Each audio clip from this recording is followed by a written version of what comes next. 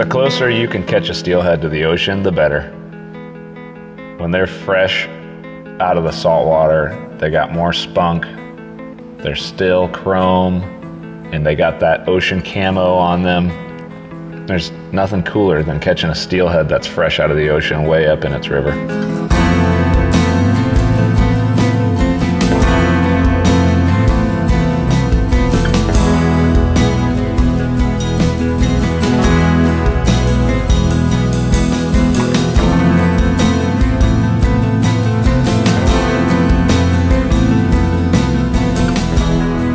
This trip started a year ago. We went out and just got completely kicked by the weather. It just rained hard on us and blew all the rivers out. We worked extremely hard for 3 days and just got completely abused by the weather, the water, and the fish.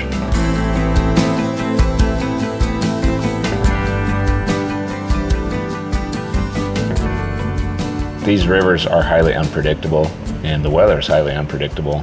It's constantly changing. You have rain come in, the water comes up fast, clears up, and the water drops fast. And in the springtime, you can have late snowstorms that come in, or you can have really warm storms that come in, or you can just have a nice, beautiful, warm, sunny day. And throughout that day, all those conditions change the river that you're fishing.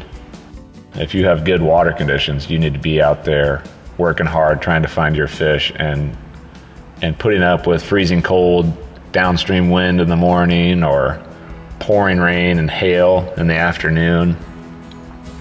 That's just part of it. And try your hardest in the conditions that you're dealt.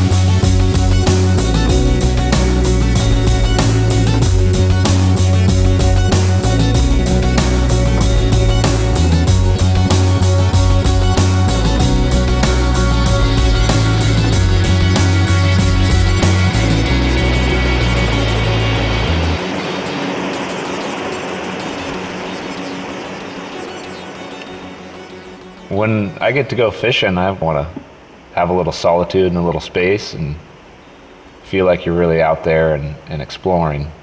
Floating in small boats allows you to access stretches of river that other people can't access.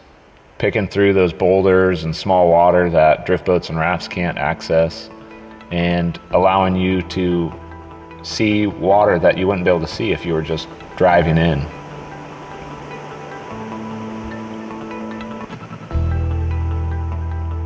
Out on the coast, you can really notice when spring starts coming on and that sun pops out. It feels so warm, and just starting to see all the greenery and all the bushes. It just starts to feel like the river is really coming back to life, and the forest is coming back to life after a long winter.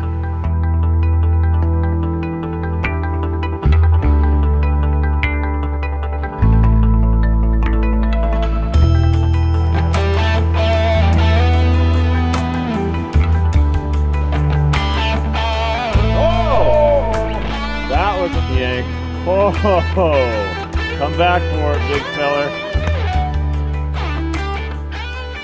Confidence is key. You gotta know that you're gonna find that fish in that run. You just have to know it. You have to believe it. And if you believe it, it will happen. It's a fine line between knowing and wanting. You gotta know you're gonna catch it. you can't really want to catch it.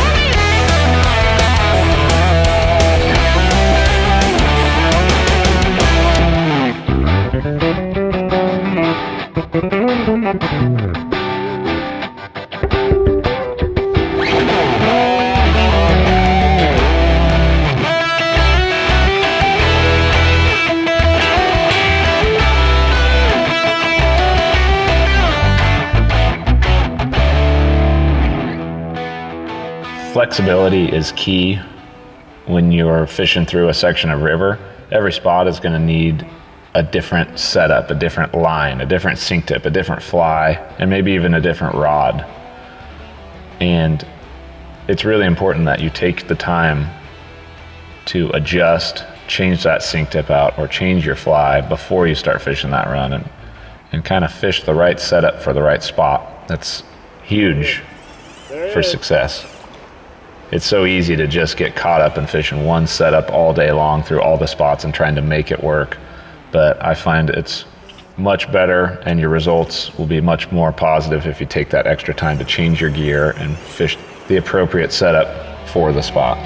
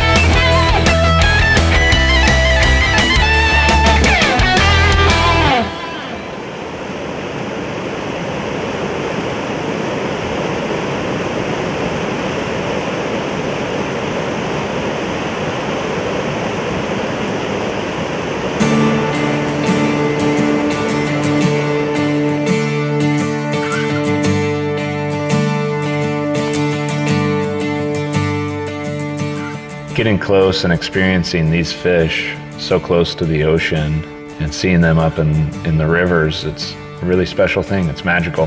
And at the end of the day, floating out into the estuary and just knowing that's where those fish came from and what survivors they've been, dodging predators the whole way through generations to come back and being able to catch them on a swung fly, it's really a special feeling.